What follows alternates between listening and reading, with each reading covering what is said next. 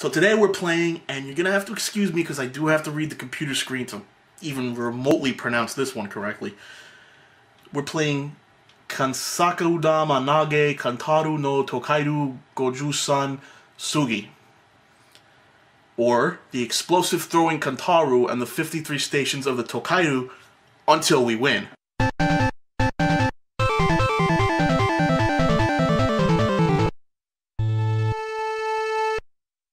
Now, before we get started, I have to thank Wario and his series, You Can Play This, because without it, I never would have found this game. This game is great, but it's hard as hell. And originally, I was going to review a different game called... But this week really went by too fast. I was way too caught up in playing a game I had never played before, and, well, the other one got put on the back burner. Maybe next week, or maybe I'm just never going to play it. Now, this game is difficult. I mean, very fucking hard. There are 21 levels, and you only get 2 lives. On top of that, there are no continues, no saves, and no passwords. Ouch. Talk about hard. Plus, once you die, you go all the way back to the beginning. Yeah.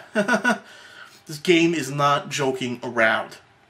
Yes, this makes the game very difficult, but it's still a good game, because the difficulty doesn't come from dying over and over again, but from how you approach and get by enemies.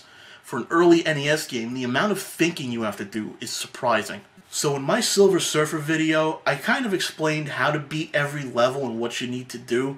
The problem with doing that in this game is that it's 21 levels long, so this video would end up being about 15 hours long, and I barely have the patience to make a 20-minute video. Plus, this game relies on the classical Japanese style of blow everything up until you find all the secrets type of gameplay.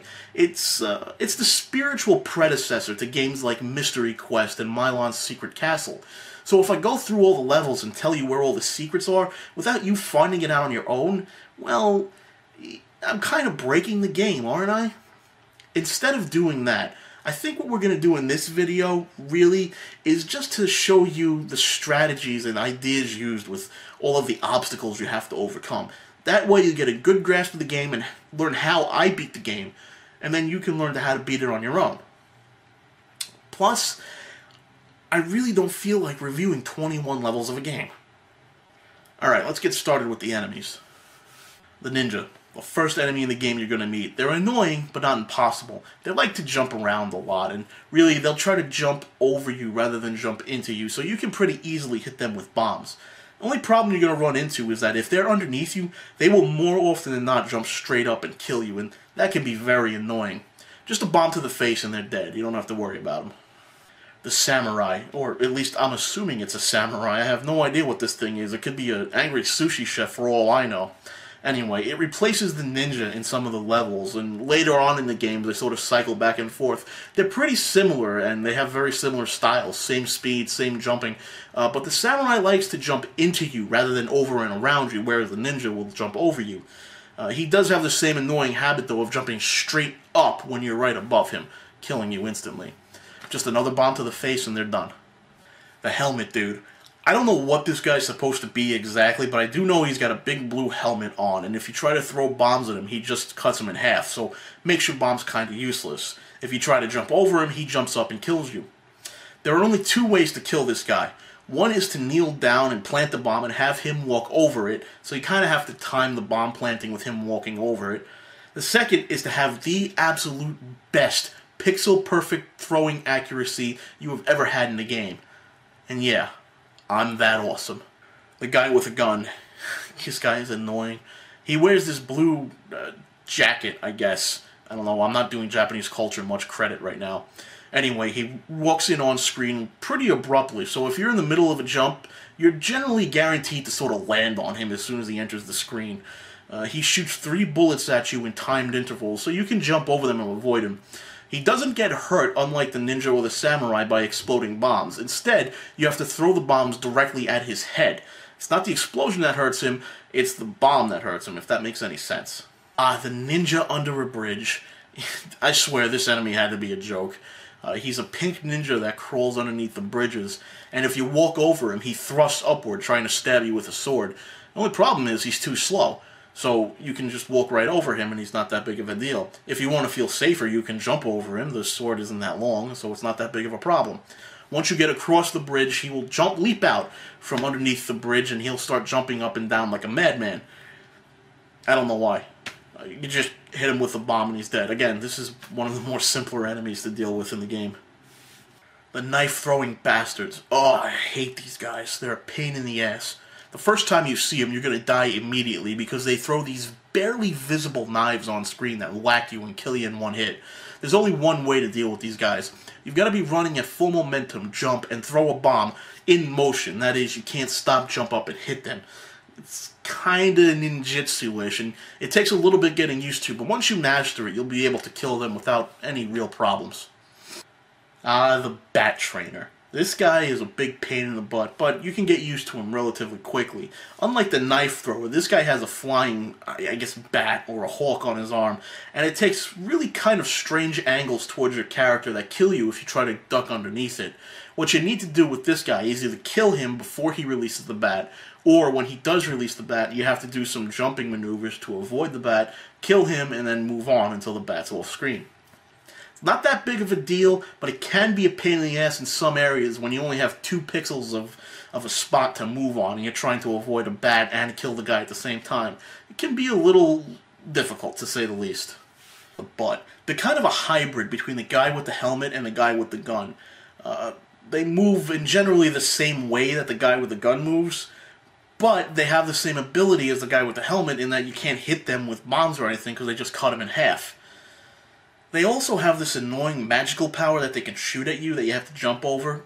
So they are a little bit more difficult than the average enemy, but not by much. If you have pixel-perfect aim, you can shoot them with a bomb at their feet and they'll blow up and die and you'll get points and you'll be happy.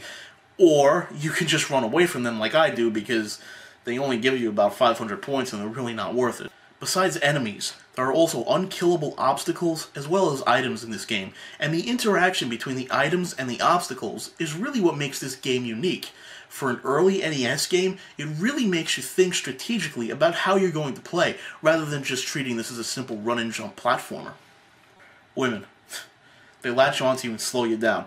Now hey, don't look at me, I'm not being sexist, that's actually what happens in the game, plus they take away your ability to jump. They only latch on for a short amount of time, so it's not that big of a problem, but it still can be quite an annoyance. If you have 4 gold coins, they'll take them away and run away. Or you can do what I do and just drown them in some water. The ghosts act a lot like the women. They latch onto you and they slow you down, only they don't take away your ability to jump. I think you move a little bit slower with the ghosts, but I can't be certain. If you have an amulet, which looks a lot like a chili dog, they'll just take the amulet and leave you alone. They're not too hard to deal with, but they can be a little bit of annoyance. The log, or the dog. These things can be a bit of a pain in the butt. They'll appear on screen and just take a straight path so you can jump over them, but after you see them, you know you've been taking too long to clear the level. If you see 2 of them in a row, that means the difficulty is going to ramp up significantly. You see a 3rd one, and I guarantee you're not going to be able to survive to the end of the level. The border guard. He wants one of the passports or 6 gold coins. If you don't have either of them, he's going to beat you up, which slows you down, takes away your ability to jump, and takes away your ability to fire bombs. That is problematic, especially in the later levels when you have enemies coming at you left and right.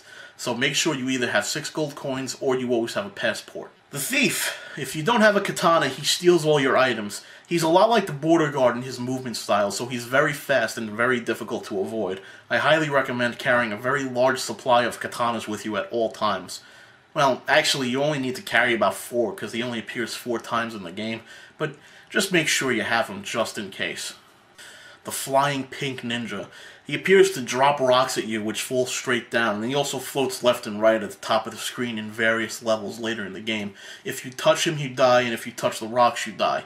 He can be a pain when the screen is full of enemies, but he's really not too much of a bother when you're really moving along in the level.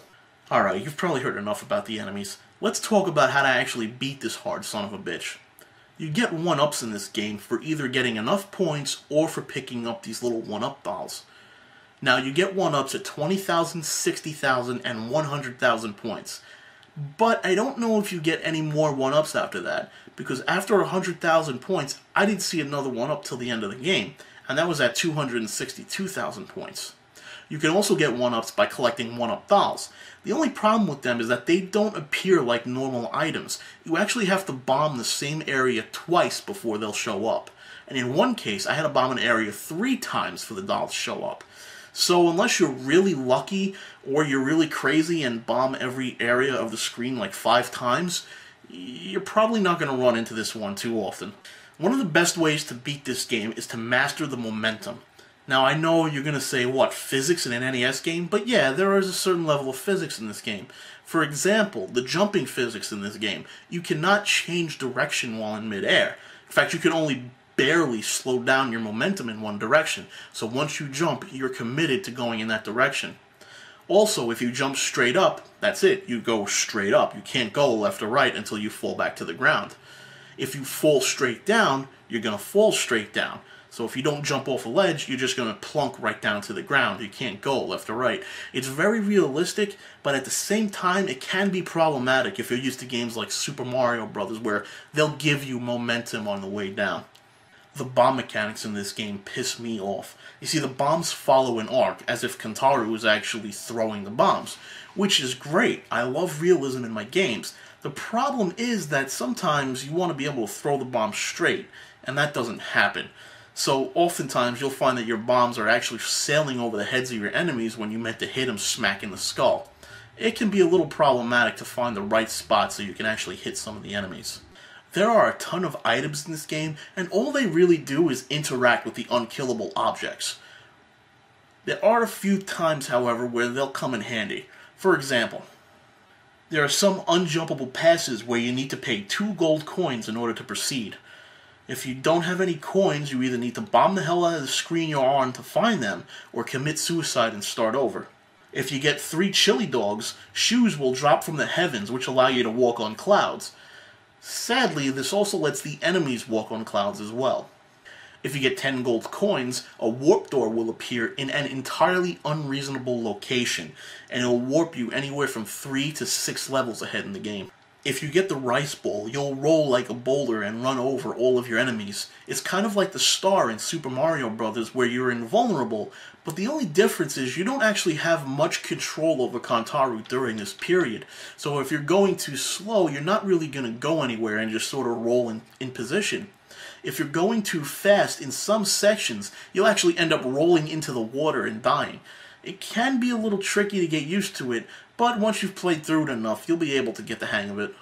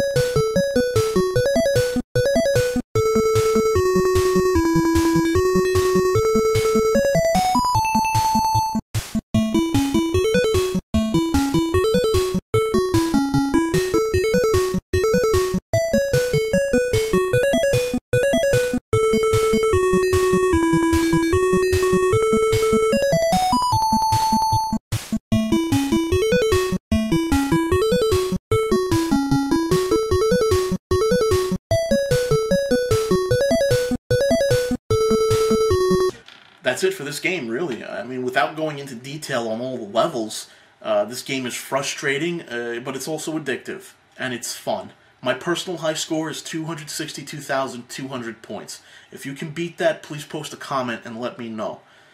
So what do you get for beating this game? What's the end screen like? Well,